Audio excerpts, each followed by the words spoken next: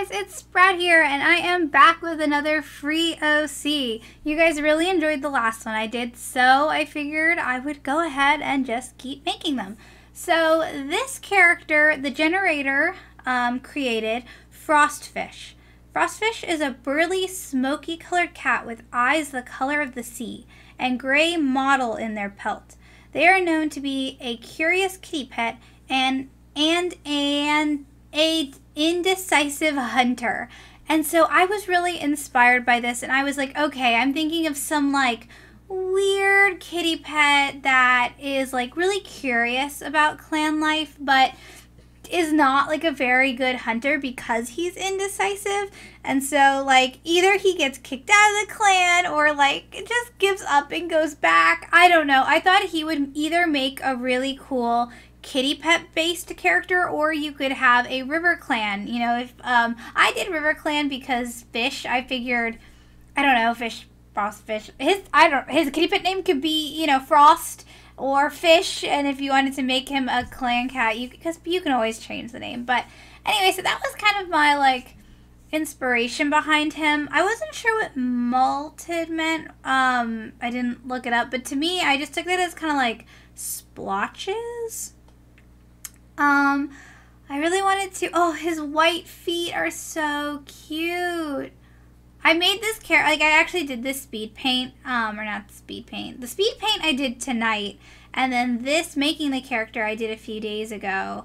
Oh, I made his little like, butt fluff white. I was actually really happy with how this guy came out.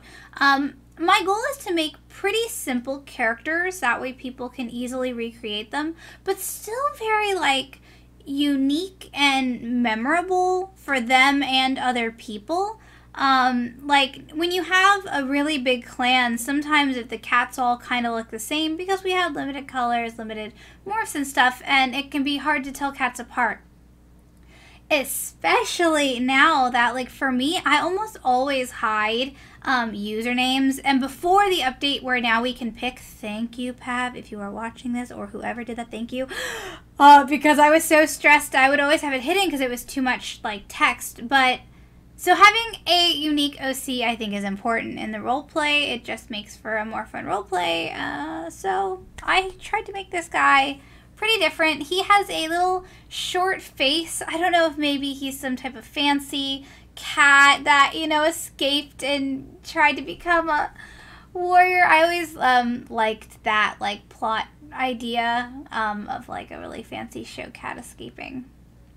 But what am I doing now? Oh, his accessory, his scar color. I don't think I gave him any scars. Oh, I think my game actually messes up. No, it doesn't. I gave him dark whiskers. Oh, the all white tail is so pretty. I figured that's where like the frost could come in.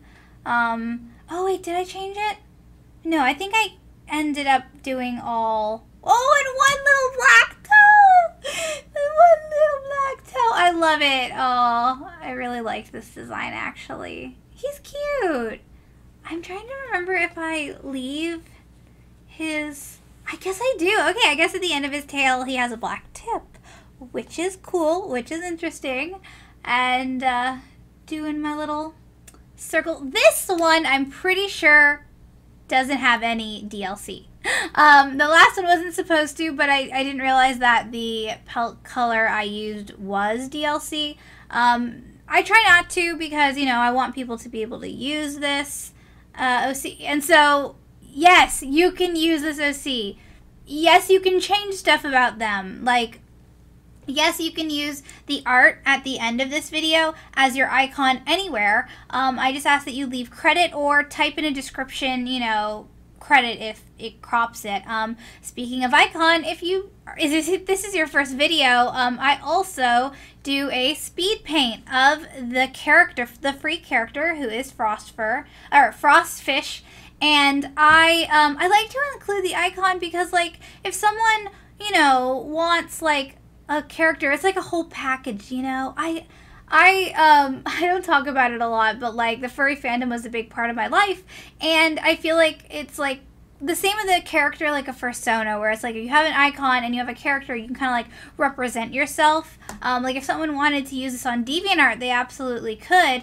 You just have to accept that other people also might be using this icon and this character, but you know, it's just like one big happy family. So don't get upset if you see anyone using this character. If anything, be excited because they're a Sprout fan and you can make a new friend.